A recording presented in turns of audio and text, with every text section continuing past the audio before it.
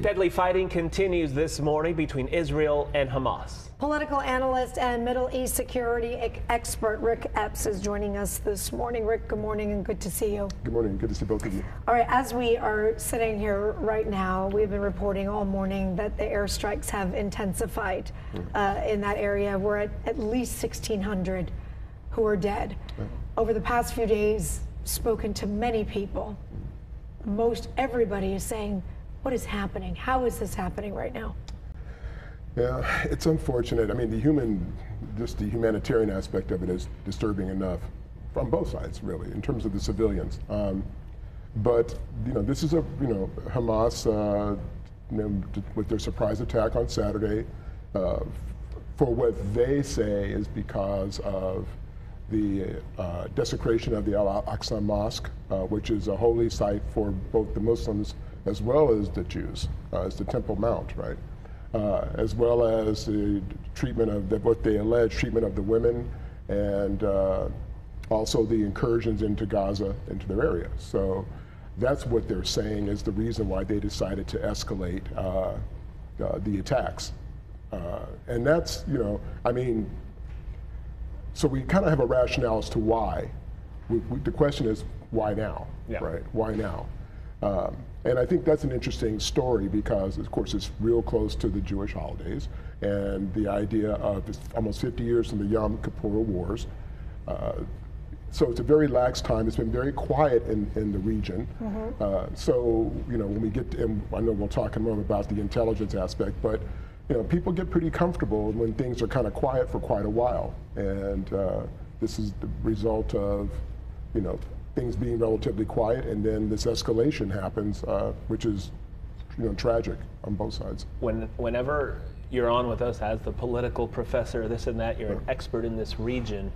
Seems like we've talked about this 10 years ago, 15 years ago we talked about this. Explain, give a lesson, because you need to learn history and you need to learn about the region before you can understand anything that's going on here.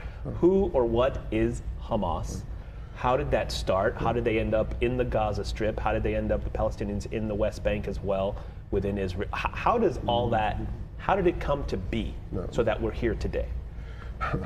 Well, loaded question, I know, but a lot of people don't know. Yeah, well, let's start with Hamas. So Hamas is really a splinter organization from the Palestinian Muslim Brotherhood that had derived from the Muslim Brotherhood of Egypt, which formed in the late 1920s.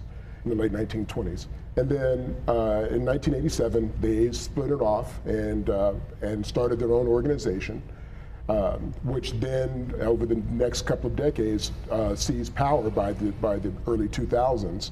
And what happened was they were voted, they didn't seize, let me back up and say another way. They were voted in by citizens who were tired of the corrupt government that existed prior to the inception of Hamas. So when they're tired of the corruption, they run another direction and go to get someone who they think is going to listen to the good rhetoric of the leaders of Hamas, and then they bring them into power. And then once you get them in power, it's hard to get rid of them. Very difficult to get rid of them. You talk about these governments, and it's interesting that you bring this up, because we were talking even about this yesterday a little bit, is that do the people in Palestine support Hamas? Well, that's interesting. If you look at about approximately 50% support, but even out of that 50%, if you look at the real numbers, I would say a good half of the ones who do support only support out of frustration against Israel, not because they love Hamas, or they may even fear Hamas. Because even if you stand against them, they may decide to kill you or attack you if you are a dissident against them. So, I would argue the numbers are probably more like 20 to 25% actually really support Hamas. So that adds up to what, 1.5 million people more are not in full support of what Hamas is doing right now? Yeah, exactly. Yeah. That's an important part of this too. The way Israel is fighting back and understanding why they have decided that this will be an all-out assault. How does that work moving forward? Because if they end the bombing, it seems like this is ongoing, and it won't end here. Yeah, that's the unfortunate part. With the number of Israelis that were killed, which is significant, and will increase over the next several days as they still look for bodies, and depending on what happens with the hostages, right? This could get really messy for a very long time. Israel, they're talking about they've called up 300,000 reservists. There are allegations of there may be a ground assault. If that takes place, Israel has this notion of scorched retribution, scorched earth retribution. So I'm really concerned about that because of the fact that what that may lead to is the killing, of a lot of innocent people in the Gaza Strip, and then there's a long-term consequence for that as well. Very complicated. Yeah. This whole region, very, very complicated, so intertwined. Iran has come up quite often over the past few days, and their involvement in this attack. What do we know about Iran's involvement? Well, there are assertions, and it's certainly been made public, that Iran has always funded Hamas, along with also Turkey and Qatar have also been peripheral funders, but Iran is the primary. And in this, we recognize there's a political game behind this, which a lot of people may not be aware of, where there are peace talks between Saudi Arabia and Israel right now, with the United States involved in this process. Iran does not want to see that. Hamas does not want to see that take place. So by destabilizing the situation, it certainly impedes the possible success of having that relationship evolve if Saudi Arabia was to recognize Israel. Iran does not want to see that happen. So by sort of pushing Hamas to go down this road is a very plausible notion. But just this morning, I believe it was the president who came out and denied any involvement whatsoever in this attack. Yeah, well, they don't, of course, all they do is give money and say, here's some, you go take care of things, right? And that's typically how it happens. So I wouldn't be surprised by that. We've heard a lot of the leadership and residents in Israel say that this is their 9/11. They've described it that way, twofold, threefold 9/11.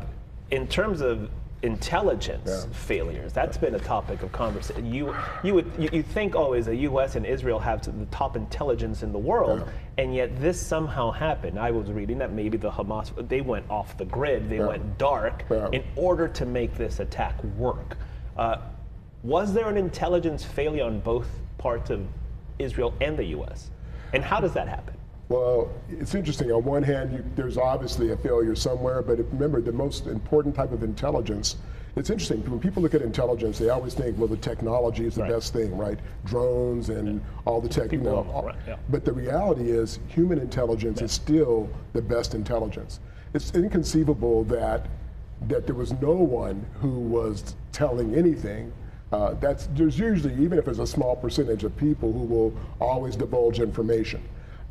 However, as I mentioned earlier, it was very quiet in the Gaza Strip recently, and even for the best intelligence agencies, and Mossad is known to be one of the best, you can get sort of comfortable, and then all of a sudden, even the best can become lax in moments like this. And again, they will vet that out in the next few months. But you don't want to say complacency, but it had been 10 years of everybody's good, always looking over, but. And then that's... Well, in the Middle East also, what you'll find in most of the region, that when there's retribution, it doesn't happen instantaneously. They will sit back and wait a long time till you're very comfortable and then smack you in the head. And that smacking, unfortunately, happening to so many innocent people. Yeah, so many innocent people. It's tragic. It really is tragic. It usually happens in a war. It's the innocent and just, it's sad to see. And then this time more than ever, with the videos, you see the same thing in Ukraine, where you've never seen the videos on social media as much as you're seeing now, coming out of Israel, coming out of Gaza, coming out of everywhere. Well, then what happens with this, and the long, if I may, the long-term consequence of this could be, you create more terrorists, right? If the more Palestinians you kill, the more terrorists you're going to create, and then this also fortifies Israel against those people. So then it just feeds on itself, and then you have an unending crisis that goes on generation after generation. Before we let you go, I want to talk about long-term consequences and involvement of other countries and potential for this to become an even bigger conflict worldwide. Yeah.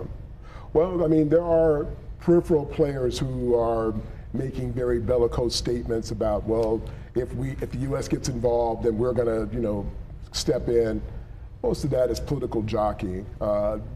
the consequences of that happening would be too traumatic, and would take it out of a regional crisis and take it into a bigger crisis beyond that. Certainly, you look, Britain, France, Germany, certainly United Kingdom are all supporting U.S., who are sending supplies and other items to Israel. And so it'll be interesting to see what China does. But China usually doesn't get involved in the human rights aspects. So I imagine they'll sit back and kind of wait and see. But the U.S. is going to unwaveringly keep their commitment to Israel in this. Okay. Ric Epps, we thank you. Thank you very much. We'll talk with you again, I'm sure, as this continues to play out before our eyes. Thank you. Rick, thank you. Thank you very much. Stay with Fox 5, of course, as we continue our coverage of the war between Israel and Hamas. You can get updates on air and by downloading the Fox 5 app. We'll be right back.